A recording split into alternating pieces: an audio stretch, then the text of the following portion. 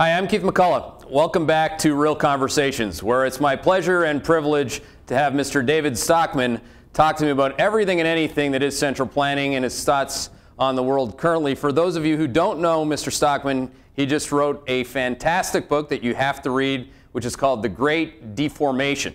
He's also one of the few people that has an opinion that's actually informed from both a Wall Street perspective. He spent 20 years there, and before that, of course, he was a big-time insider on the Reagan administration. So, Mr. Stockman, first of all, thank you for taking the time to do this. Happy to be with you. I appreciate it. Great. So I wanted to kind of bring it right up the middle and start with, you've been one of the very few people who's not been shy in calling what we have today a bubble. So I wanted to indeed just kind of start with that and say, is it a bubble? How do you think about the bubble? And go from there. Well, it's a fantastic bubble. It's not of recent duration. I think it's been underway for decades. And it is a function or a consequence of rogue central banking that has fundamentally gotten off the deep end in terms of its impact on the financial systems, the capital markets, the money markets, and so forth. We no longer have honest price discovery anywhere in the markets. Everything is driven by the word clouds and the liquidity injections in the short run by not only the Fed, our central bank, but all the central banks of the world are doing the same thing. And as a result of that, all pricing is distorted. When you have zero interest rates in the money market for 71 months running, that's where we are now. You think that might create a distortion?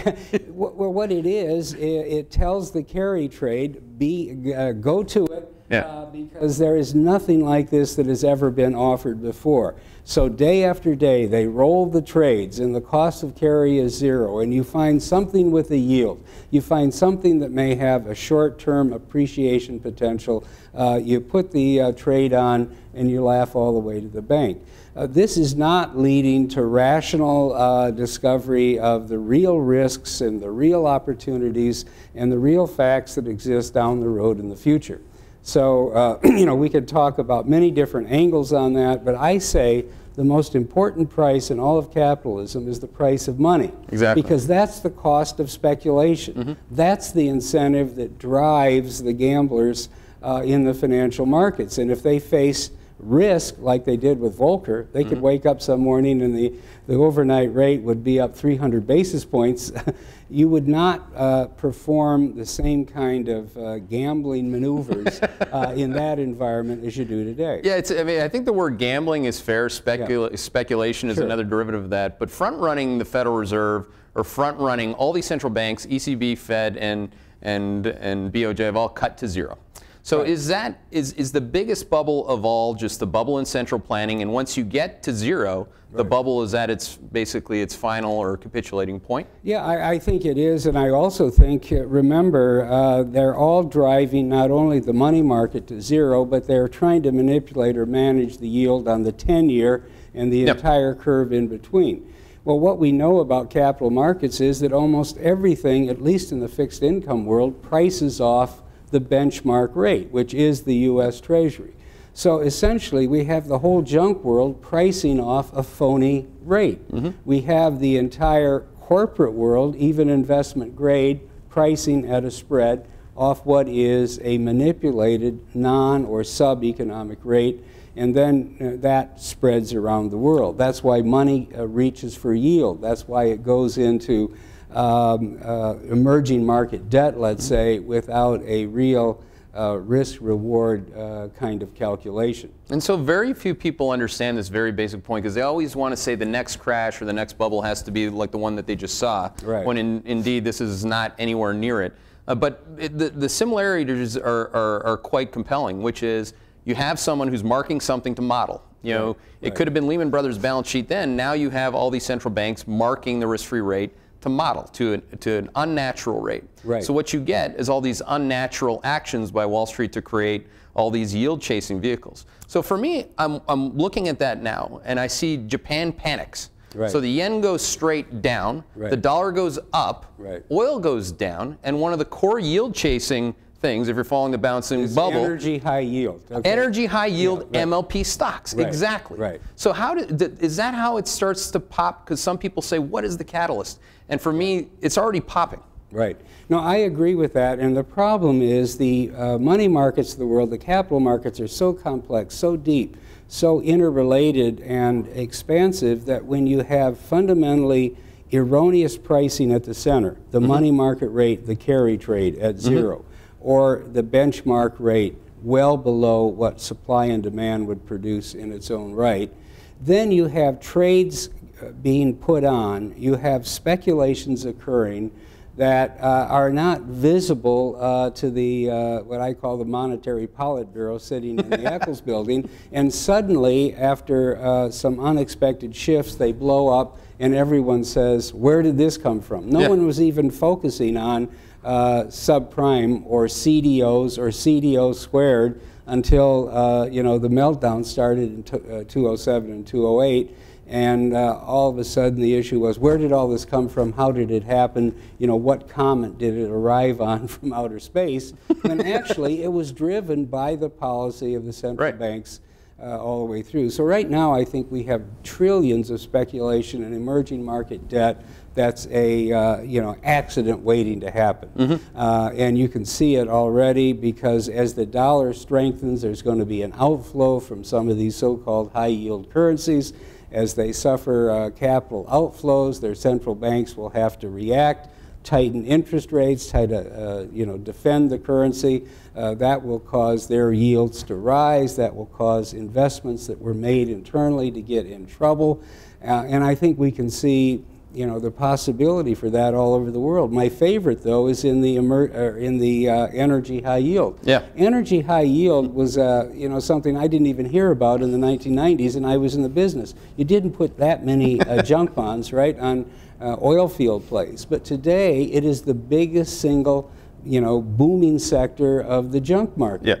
And, you know, there's a lot of talk about what a wonderful thing it is that we're becoming energy independence and fracking and the shale revolution, all that. There's a lot to it, but there is a exaggerated flow of cheap debt into those into that. Oh my God! It's the most financially levered thing I've ever seen. I mean, and the problem though is that it's premised on false economics. That the oil price can stay at $100. It's not given at all. Or that they can roll over this debt at these ultra low yields for time immemorial. I think neither of those are true. We can see it today. The price of oil is 77 and declining. If we have a worldwide recession, which I think is very likely, look at the status of Japan today. Look at China. It's a house of cards wanting to correct itself. Europe is dead in the water, and I don't see any way that they emerge from that for a long time to come. So if we have a you know, decline in the global cycle, what is going to happen to the price of oil for the next year or two or three?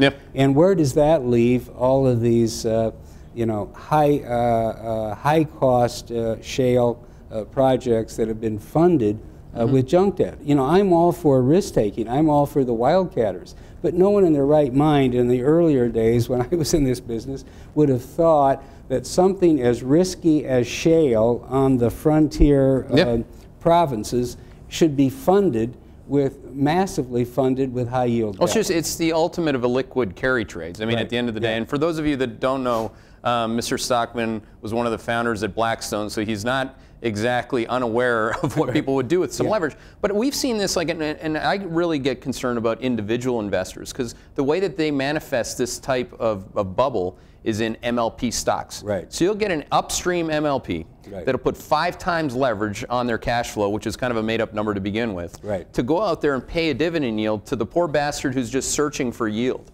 So you're going to end up in a place where all of Washington, I assume, is going to say they didn't see this coming? I think that's exactly the phrase you're going to hear over and over. Where did this come from? It wasn't on our radar screen. You know, you have Janet Yellen sitting there allegedly with all these dashboards. What's on her dashboards? Well, it's a whole bunch of BLS statistics that are mostly a lot of noise in the short run anyway. You mean the 19 different indicators she has for unemployment? Indicators, and you know, you can't put any stock in the BLS numbers. For instance, the you know, the headline jobs number every once a month is apples and oranges and kumquats. I mean, it's crazy. You know, it's part-time jobs, full-time jobs, high-paid jobs, low-paid jobs, temporary ones, more permanent. It doesn't measure anything that's meaningful, and yet the Fed and Yellen and the rest of them are focused on all of this noise. In a blog that I did the other day, I put one number in there that I don't believe any central banker can explain, and it comes, you know, from the horse's mouth, which is the BLS. If you look at hours, okay, not jobs, because, you know, it's not one man, one vote. If you look at labor hours supplied to the private non-farm business economy, you know, that's a fundamental metric, let's say. And 1999, the index for that was 108. You know what it was in the third quarter of 2014? It's 108. In other words, in 15 years, there has been no increase other than minor little fluctuations in the amount of labor hours consumed in the private economy of the United States. So how do we get these job counts going up all the time? Well, because the jobs are becoming lower, they're becoming of lower and lower quality. There are more and more part-time jobs. There are more and more temporary jobs. There are more and more jobs without benefits.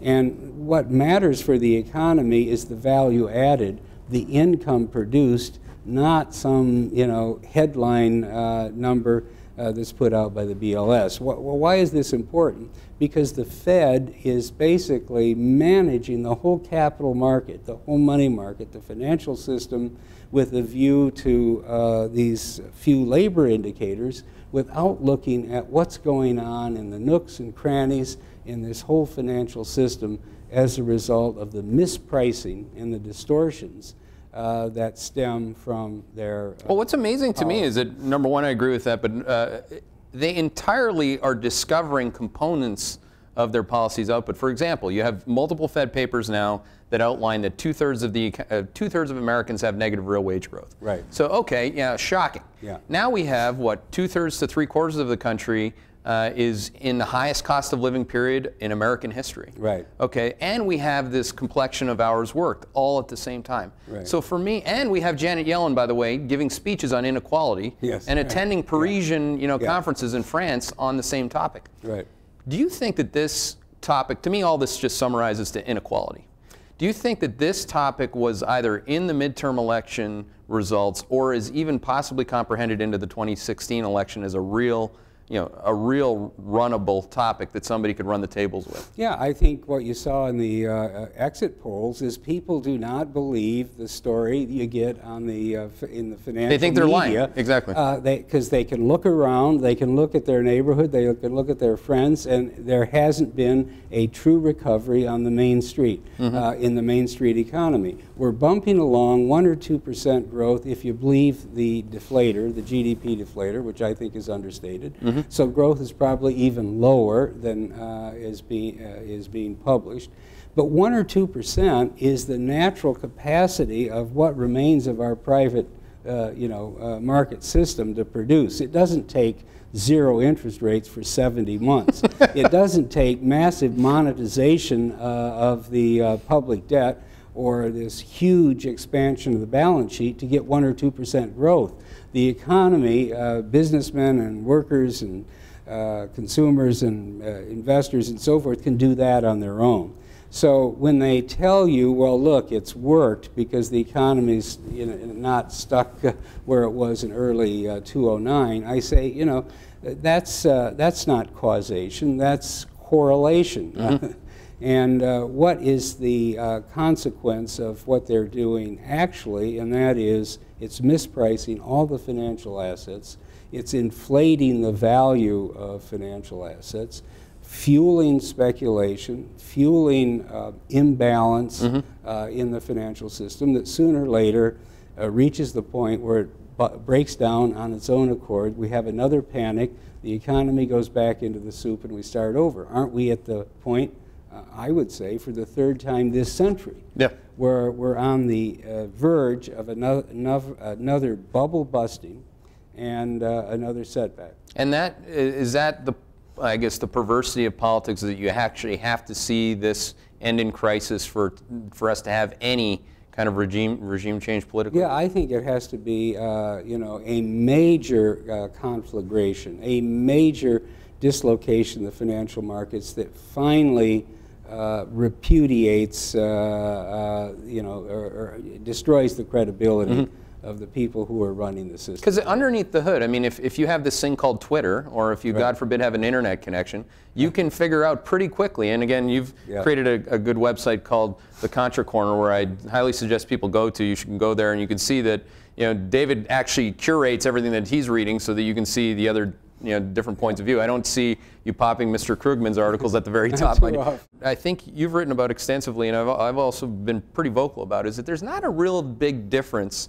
There really isn't an argument between Republicans and Democrats on monetary policy matters. I don't see that fair fight. I don't see anything but, you know, in fact, I thought Romney ran on basically a Keynesian economic policy, which was fully loaded with, we don't need to change anything with the Fed. Right. So who's going to run? Who's going to take the ball and run it right up the middle on this, so to speak? I think that's unfortunate that the Republicans didn't understand that their real enemy is the Fed, that it's run by Keynesians, that Keynesians basically disagree with every single component of what was well, didn't you tell them that? Yes, you know, you tell them that. Do they think you're crazy? You know, the only, I think that would be a fair statement.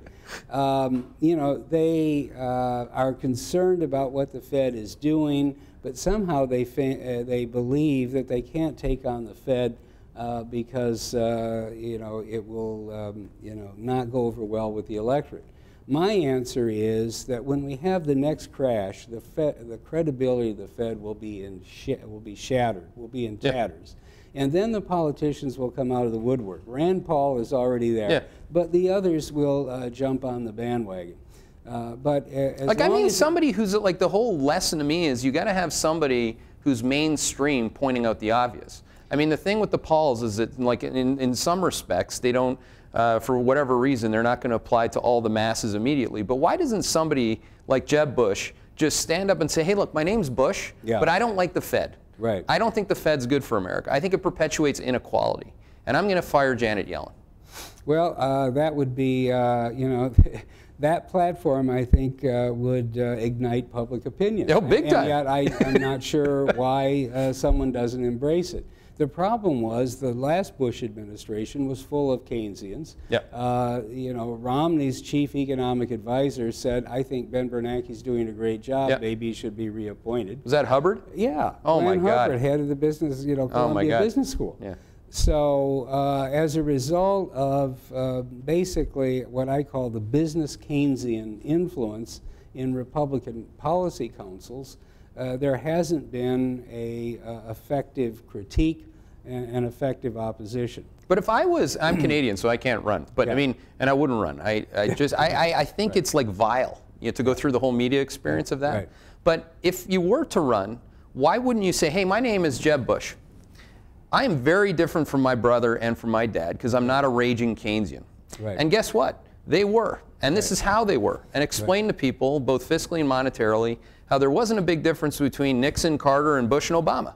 You know, there's 2 big decades in this country that have the same American zeitgeist or mistrust. People can't seem to put their finger on it until a leader articulates precisely what the difference was, like Reagan did. I mean, I think the issue now is the Fed has been inflating this bubble.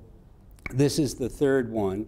After all, people that you know, thought the Fed had their back and drank the Kool-Aid are now up 200% from the bottom. All right, and so some of them recovered their losses. Some of them recovered their losses. Some of them didn't. But my point is, as long as that bubble is inflating, the politicians are going to be loath to take on the institution behind it. So when the bubble breaks, that will be the time to come in and say, we spent 5 years destroying savers with 0% interest. We spent 5 years taking the balance sheet up by then roughly $4 trillion. That's just monetizing the debt. That's fraud. That's what that is. We spent 5 years allowing the gamblers to have huge windfalls and thereby tilting the distribution of income and wealth even more completely towards the top 1% or whatever you want to call it. Some politician, and what did we do for Main Street? We did very little for Main Street because the amount of what I would call full-time or breadwinner jobs is not even back to where it was in 2007. And we screwed them with the highest cost of living in U.S. history. Okay, and we have, you know, and the cost of living has gone up, and Washington doesn't measure it. It pretends it's not there, but the public knows it. So you know, when the bubble bursts, there will be a politician who will come along, who will talk about the destruction of savers, who will talk about the coddling of Wall Street and the gamblers, who will talk about the failure of this policy to really generate any traction in the real economy. Now, why can't it happen before that? Why can't a politician perpetuate the pop or the blow up? Why can't we have a Reagan moment in that regard? Well, the Reagan moment I remember well because I was there, but the point was the Reagan moment came in 1980 after inflation had already reached 13, 14% on a run rate basis on the CPI.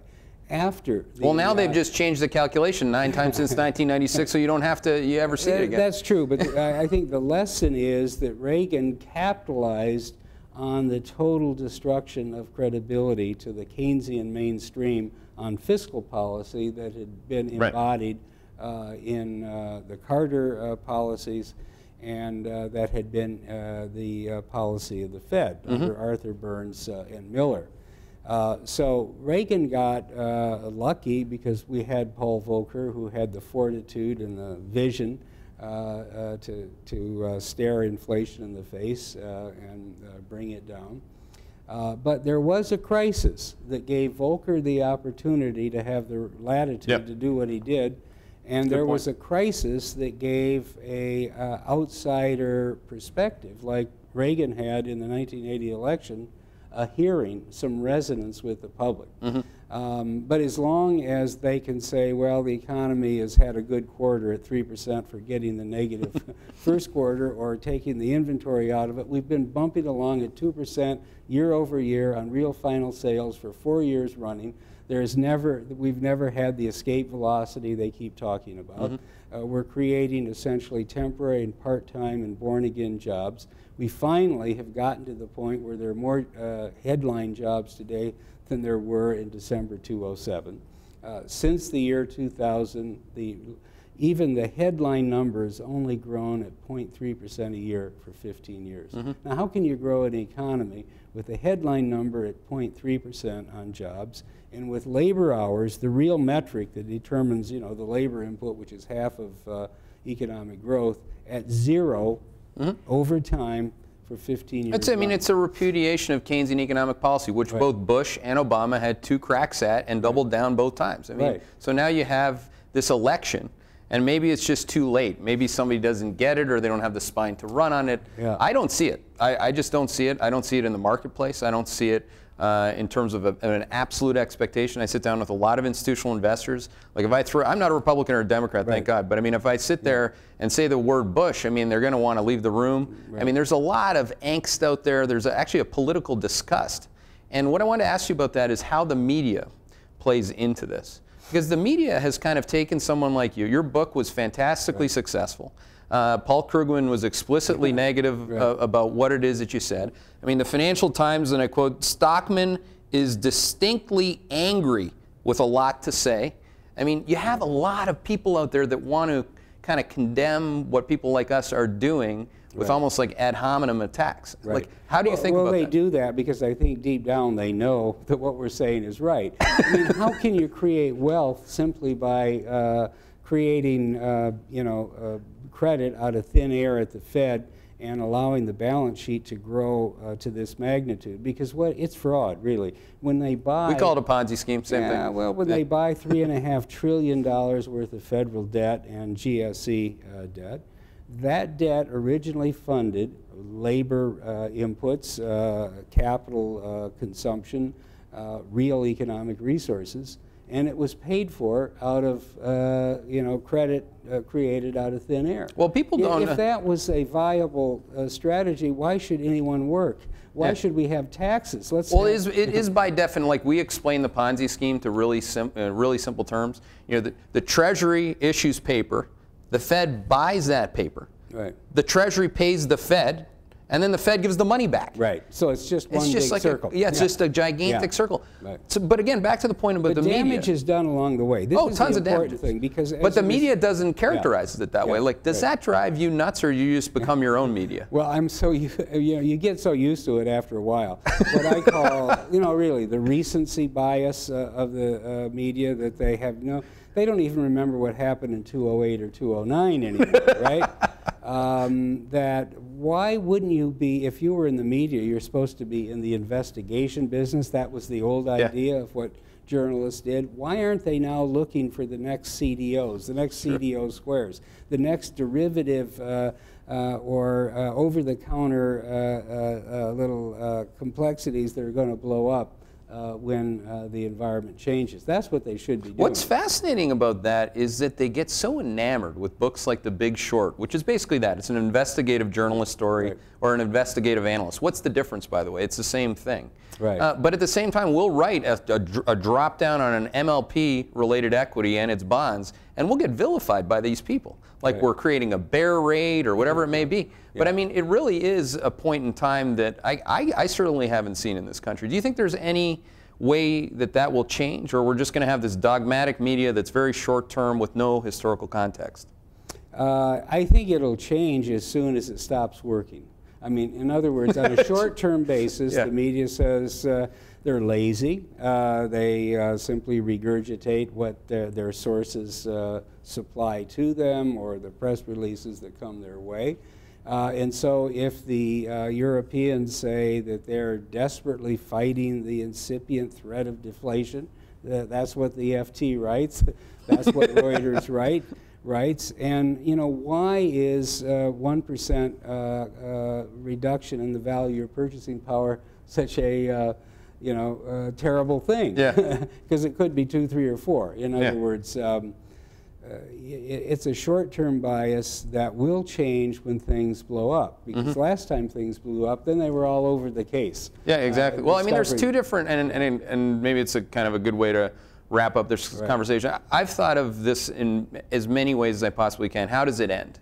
And you're saying it can explicitly end in a crash, and or, like another thing we've been thinking a lot about, is a generational shift, where you've basically disqualified baby boomers both politically and economically in terms of their academic frameworks. And you have Gen X and really millennials that come along and say, look, I'm not going to be lied to. I saw my parents get lied to, and I'm going to vote for something else. I think, that's the only real hope you have, because the mainstream establishment has gotten so hooked on what I would call the free lunch. We can run deficits. We don't have to worry about financing them. We can have the Fed print the money, hold interest rates towards 0, and hope it's all going to work out for the best. That's what the mainstream narrative is today. It isn't sustainable. As I said, until we get a major dislocation, we're not going to have a different regime. And I really appreciate your work on this. I mean, you've done a tremendous job for your country. Your book was fantastic, so congratulations on that. If you haven't read Mr. Stockman's book, again, it's called The Great Deformation. You can find me on Twitter, and you can also find Mr. Stockman there too. Thank you.